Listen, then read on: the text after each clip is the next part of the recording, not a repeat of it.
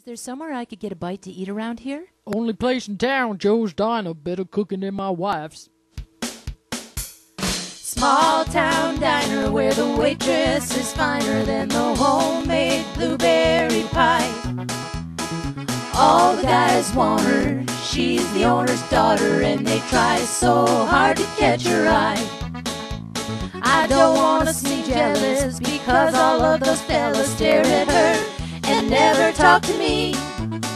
But I've got something to say, I'm gonna do it today. I'll get thrown out or I'll get my lunch for free. There's something in my food, I don't want to seem rude, but it wasn't on the menu when I ordered.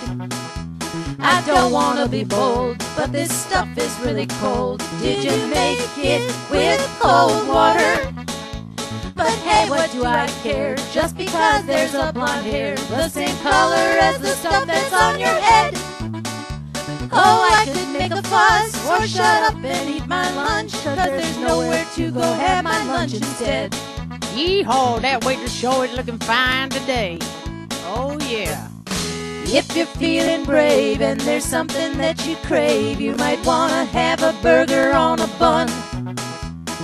But before you try it, make sure they really fry it. Ask for extra, extra, extra, extra done.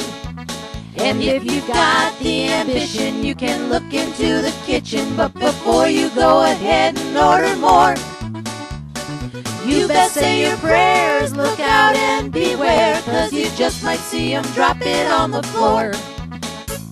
There's something in my food, I don't want to seem rude, but it wasn't on the menu when I ordered. I don't want to be bold, but this stuff is really cold. Did you make it with cold water? But hey, what do I care, just because there's a blonde hair the same color as the stuff that's on your head. Oh, I could make a fuss or shut up and eat my lunch, cause there's nowhere to go have my lunch instead.